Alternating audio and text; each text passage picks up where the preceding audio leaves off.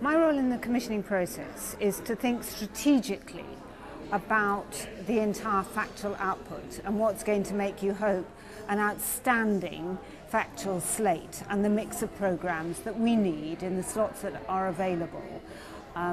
That's on the macro level. On the micro level, it's about selecting the very best ideas that help fulfill that strategy. So it's about choice, but that choice always happens as part of a dialogue with people. It's working with people, talking to people about their ideas, selecting those ideas, working with them to shape those ideas so that they do fit your strategy and purpose, looking after them when you've selected them, seeing them through, and then making sure that they are the best they possibly can be, and working with marketing and PR to maximise, to squeeze the most out of those ideas. But actually, fundamentally, those ideas should be inherently marketable, inherently noisy, and stand out in a crowded marketplace.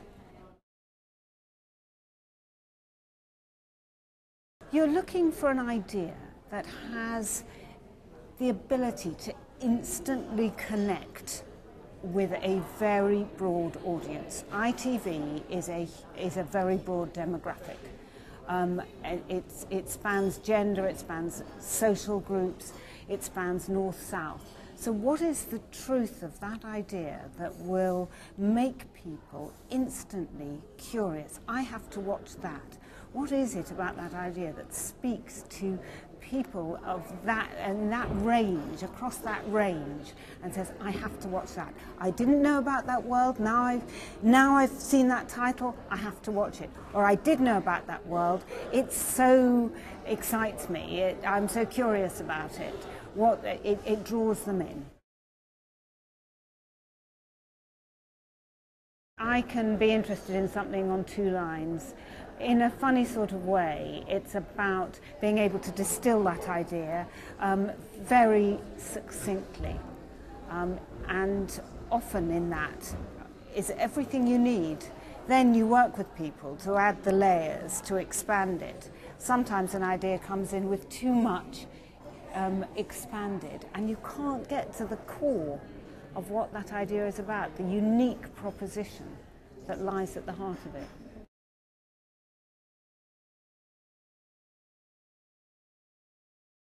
No, I think that if you're too quirky and left field, then ITV may not be the channel for you.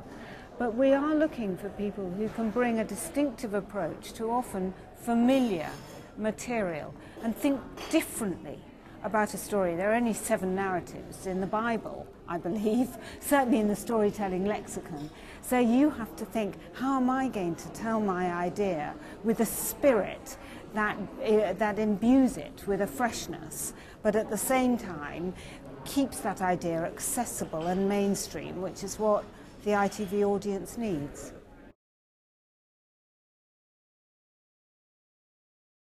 I think it's important that the documentary maker thinks about the ITV audience, what the ITV audience is watching, what dramas they're watching, what might appeal to this audience. It's no good sort of offering me an idea about sort of yak farming somewhere where there's no provenance on our channel, there's no mainstream audience. You do have to think in terms of our audience, but you also have to think about what makes you passionate. And hopefully the passions that you have as a documentarist will alight the passions of this broad audience, but you do have to think about it. It has to be audience focused, yes.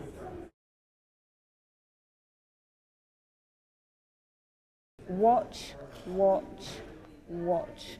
And watch all the output across all the channels and find out what's distinctive about each channel.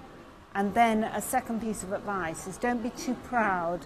I sometimes, well, I tutor at the National Film School and places like that, and they're great documentarists, but you need to get experience, and that means sometimes working as an assistant producer, going out and making taster tapes, working in bigger companies. So be prepared to be flexible as well.